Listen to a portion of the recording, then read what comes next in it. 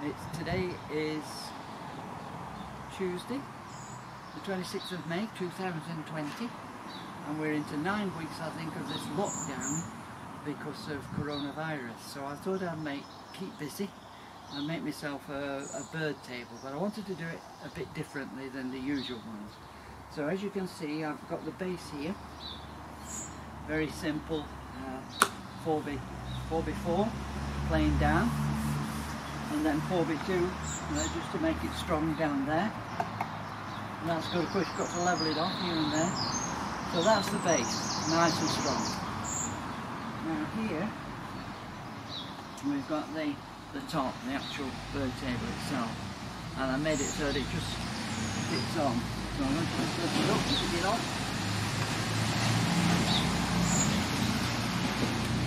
There we are. Now as you can see, this roof here is made of plywood underneath and then flash band over the top, and it's Bostik flash band, so it's good stuff, very easy to use and does a good job. Then there's a framework, plywood base. Here we've got plastic mesh, and I actually intend that this will keep out the bigger birds, but sadly the starlings can get in, and when they get in, lots of them get in, but of course small birds get in as well. But it does keep out the pigeons. Now the reason I made it this size is so that this fiberglass tray will slide in, and then the food, if the dirt, the bird muck inside, you can take it out and clean it. So that's the idea behind that. Okay, so what I'm going to do now is to show you the back, because the back opens up. So I'm going to turn it round just so that you can see it.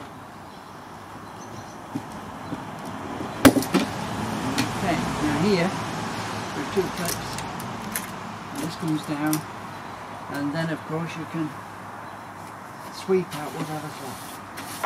Okay, so that's what we're going to. That's the bird table with roof, bird table with roof. So hopefully that will work fine, and we shall see how long it lasts. Fabulous. Thank you.